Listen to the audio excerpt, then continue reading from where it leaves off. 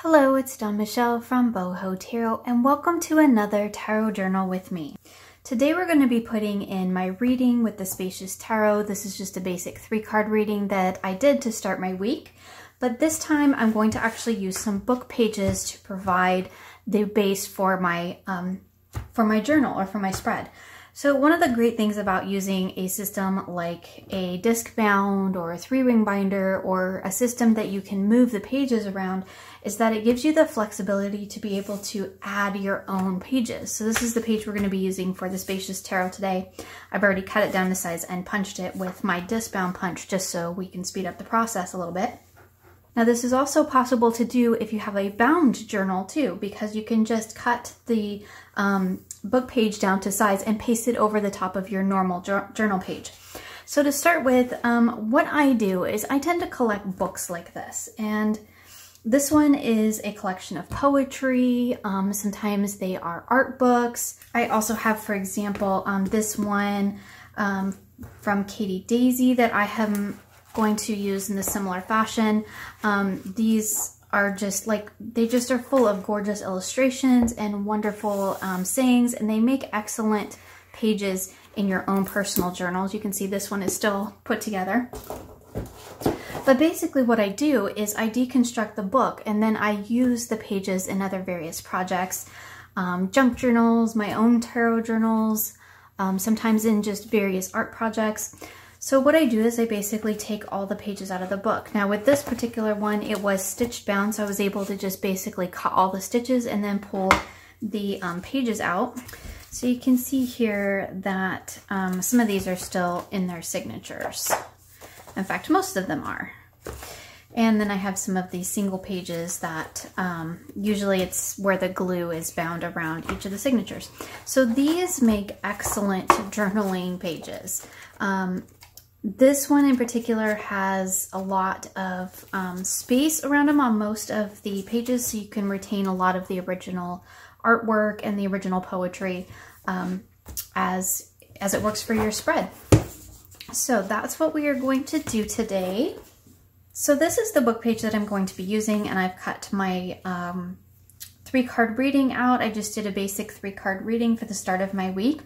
And for this particular page, I like various pieces and parts of this little poetry here. And so what I'm going to do is actually build that into my reading or into my reflections.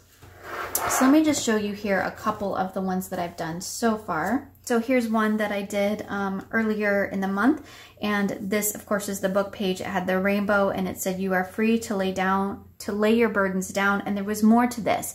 But for this particular portion really kind of spoke to me in terms of my reading. So I kept that. I used my printout to cover up the rest of the saying. I added the little mushroom and of course just some little decorative touches. That's one of the ways that I incorporate the text that's on the page into my layout. Sometimes the text doesn't really resonate with the reading. So in this case, I put my reading here and then I covered up most of the text and I just left a little portion that really did speak to me, which was tomorrow with hope for today. And that really worked for me in terms of my reading. So I kept that and I let that provide kind of another layer to my reading, if you will, or in the journal. And then if you look on the back, I've left the back the way it is because I liked that page and the sentiments on it, and I just left it the way that it is, and that works just as well too. Here again is another one where I have left the page there, and I've done my reading on the back. And so there's lots of different ways that you can incorporate book pages in this way. So what we're going to do today is incorporate this little message here into the reading. And I'm going to use the front and the back. And I'm going to use the back primarily for my reflections. But I do like that it says, for the mind, what you think. I thought that was a really interesting sentiment as well. So I will probably work that in. But basically what I'm going to do here is just kind of read through this and see what pieces or parts of it resonate with me. So I feel like this first part. So my draw was the Hanged One, the Two of Pentacles, and the Ace of Wands, which was a really, really active, really interesting reading. And I like that there's all this kind of, I know these are supposed to be mountains and stars, but it's kind of movement to me. It looks like the page is kind of flowing back and forth, which for me really works with the perspective, the Two of Pentacles vibe. And then we have sort of that Ace of Wand vibe going on here with the sort of star speckle kind of explosion, kind of mimics the same in the Ace of Wands here. So I'm going to keep this first little section here. With light silhouetting my shoulders, I will push into the dark night, no longer bound by shadows that trailed so long behind me. I thought that was really fitting for this particular reading. So what I'm going to do is let my reading probably sit right there and sit below that. Now I do like the, you know, the flow of the colors, so I don't want to cover too much of that up. I could also move this down here to keep more of that reading and do something up here to collage over the top of that. So I'm just gonna pull in, probably because this already has a lot of color on it, I don't want to,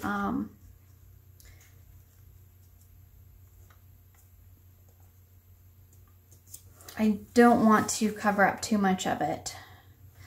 So I think, I don't mind this last phrase either. It says, for I've known darkness and I'm learning to be less afraid of it. I think that's, you know, not actually a bad sentiment. So what I think I'm going to do is use some of this to cover up the pieces that I don't want, basically. So and this is a really quick and easy way that almost mimics that right there. I kind of like, sorry, as I'm working here, I'm kind of getting ideas popping into my head. I kind of like the tell my story. So I'm thinking that if I do something like that, I can use this paper to cover up the portions I don't want, put my reading there. And again, because I'm making use of the book page, I'm not going to do a ton to this page. I just want to kind of get some of this extra out of the way first. I just want to get the basis of it that I want, right? And I want to cover up those pieces that I don't want. So I am almost out of Fabri-Tac and I don't have any more. And that's a really big bummer these days. I have been also using my stick glue, but it does not work with heavy cardstock. It just doesn't have the strength to hold it down, I have found. And I made a complete mess of that.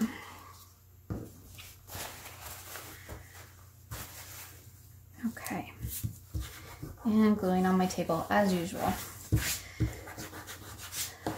So now that I've got that in there and some fabric stuck in there, I'm going to trim off the excess here. I will have to repunch this, but I'm not going to do that until I figure out what I'm going to do on the back, because I might end up covering up more of these holes. Okay, so I think now what I'm going to do is put my reading in here and let it cover up the other parts that I don't want.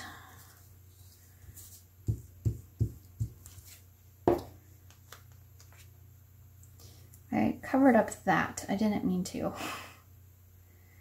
I'm going to go down here because then I can cover up a lot more of that.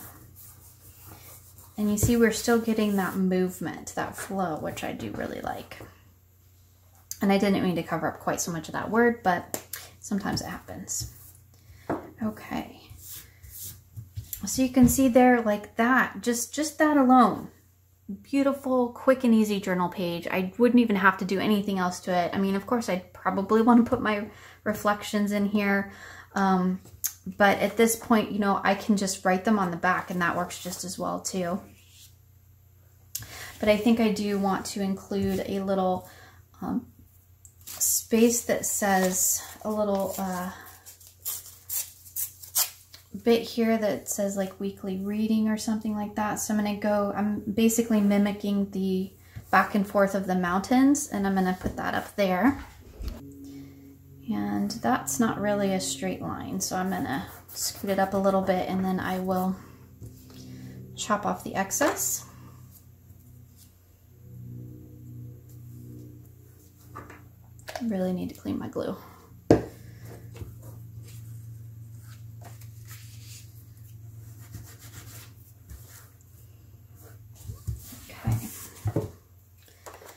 And take that off here.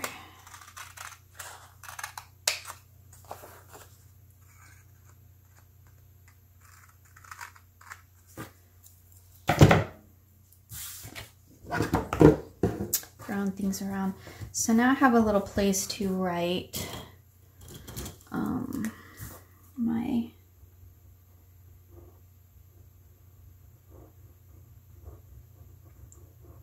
weekly reading.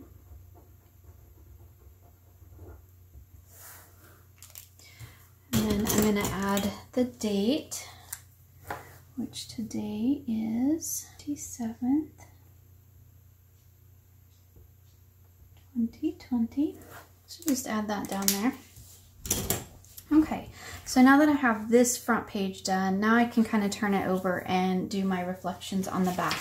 And really, I'm not gonna do anything fancy. I just grabbed some snippets out of the book to start with because I kind of want to dive deeper into this deck later on. So I just wanted to kind of pull my 3 cards so I could read the book, kind of get an idea, and then I can go back and explore them in a little bit more depth and add my own layer to it later on. And I can always use additional pages for that. And that's one of the reasons why I'm liking the disc bound, is I can add more to it later on. So even if, say, 2 days from now, I come back to this reading and I have some more insights to add, I can just tuck another piece of paper in there. And that takes care of, you know, adding in those areas that I want. So I think what we'll do is just do a couple of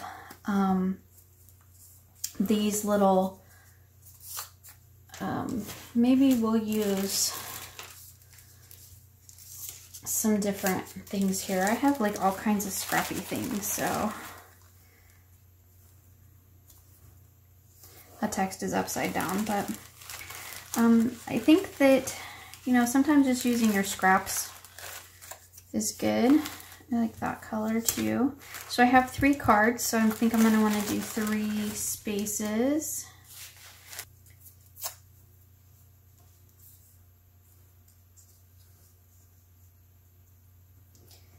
Maybe. This might be better in theory than in practice.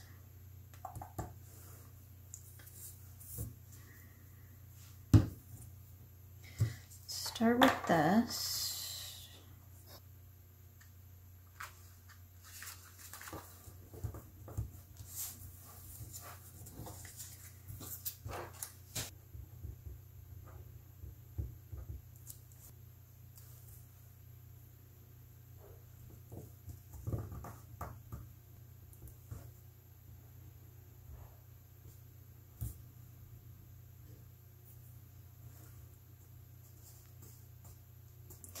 Okay, so now that I have finished creating the page, let's take a look at what we've got. So I used a book page as my base. So I let the book page, the design of the page, the text on the page actually serve as the background or the basis for my spread that I'm creating on my journal page. So I kept in the bits of writing, in this case, poetry that I liked. Cut off the pieces that didn't really relate. It's not that I didn't like it. I was just specifically looking for phrases and words that fit the scope of my reading or the energy or the theme of my reading. And that's one of the great things about using book pages that do have some writing on them, because you can incorporate that writing in there. And in those cases where the writing doesn't relate at all, you can also just completely cover it up and let the rest of the page design provide those background elements. So I covered up the bits that I didn't need, left another little bit here, added my reading, made a note of which reading it was, and added my date. And that's really all I did to the main page because I wanted the design of the book page itself to really shine through. And then on the back, I just included my basic reading. I did some collaging for the titles. I could have just as easily written those on. I left this little phrase that was on the back of the page anyway, and I think overall it makes for a beautiful spread. Of course, this is really my main focus, right, is my actual spread. This is kind of like the main message, the main thing that I want to focus on. And then on the back, I just have what was in the guidebook. Now my intention is to go back and actually expand on this reading some more and to put my own interpretations. And so I have just a blank piece of dot grid paper that I've cut to size that I can do that with. But for today, I just wanted to show you how you can use a book page to create a basis for your reading like I have done here. And then we can see another one here. This is actually the back of the page that I left as it is. And then here is the front that I actually did my collaging over the top of. And here's another one where I created the reading around the design of the page again. And I believe on this one, yes, I left the front as well, because sometimes I like them just as they are. And when you use just one side or the other, it allows you to kind of retain a little bit of the energy of the book itself and to incorporate that into your journal, which is a lot of fun and can add a whole nother layer to your tarot journal, because I'm incorporating some additional artwork and poetry and things of that nature, as well as my own reflections and my cards and that sort of thing. So that is a look at how I use book pages in my tarot journal. Thank you for joining me for this tarot journal with me. You will find links for most of the products that I've used in this video in the description box below. I hope you enjoyed this process and will join me again soon for more creative tarot for an inspired life.